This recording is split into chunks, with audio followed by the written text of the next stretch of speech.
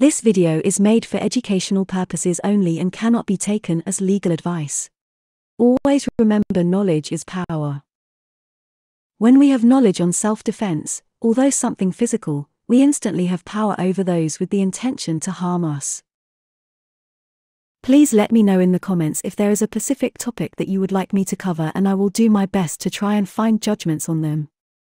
Vaughan v. Mackenzie, 1969, 1 QB 557.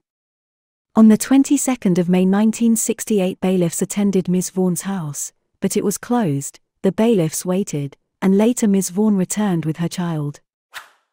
Outside the front door, the bailiff told Ms. Vaughan they had come to leave execution on her goods, though no warrant was shown. She knew full well they were bailiffs and why they attended.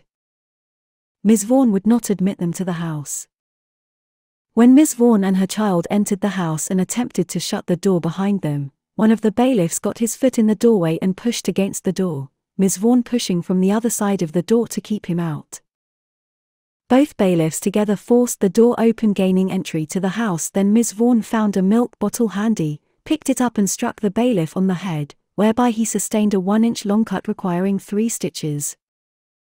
The court opined the bailiff was not justified in gaining entry to execute a warrant by pushing open a door which Ms. Vaughan against them, and that they were accordingly trespassers, and in any event, the bailiffs, not having shown or read the warrant to Ms. Vaughan, were not acting in the execution of their duty.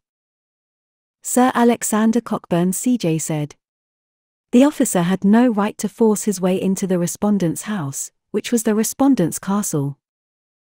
Whether the officer was known or not, this was illegal, and therefore he was not in the execution of his duty at all when he was assaulted. He seems to have provoked the assault.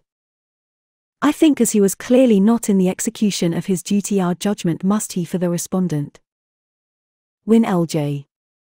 I agree. It seems to me that the essential criterion in any such situation is whether the householder has left a means of entrance available for me without the employment of any degree of force. As Lord Parker J. has said, this is a case where a foot was interposed between the door post and the door itself. In the other 2 cases, arms were thrust in, but it is perfectly clear that whilst in those cases some force was used, in neither of them was entrance being sought.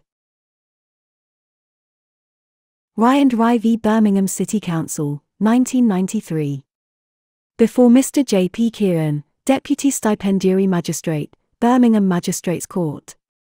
The complainants were indebted to the City Council for unpaid community charge, poll tax, of £252.93, £302.84 and £315.50 for the years 1990 to 93 respectively.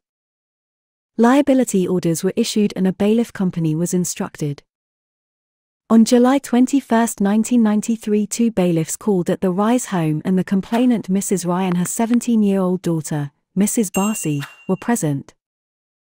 Mrs. Rye had been advised by her neighborhood office to refuse entry to the bailiffs, and she did just that. She stood in the doorway and held the door slightly open but would not permit entry. The bailiffs asked to use her phone. She lied and said she did not have one. She was about to go out to speak to them when one bailiff put his foot in the door, and then both pushed their way in, forcing her out of the way. The stipendiary magistrate found that the levy was irregular and ordered the return of the goods removed. In fact, the forced entry and seizure of third-party property was illegal and could have rendered the distraint trespass ab initio, but no award of damages was made. Asterisk ab initio is a Latin term meaning from the beginning.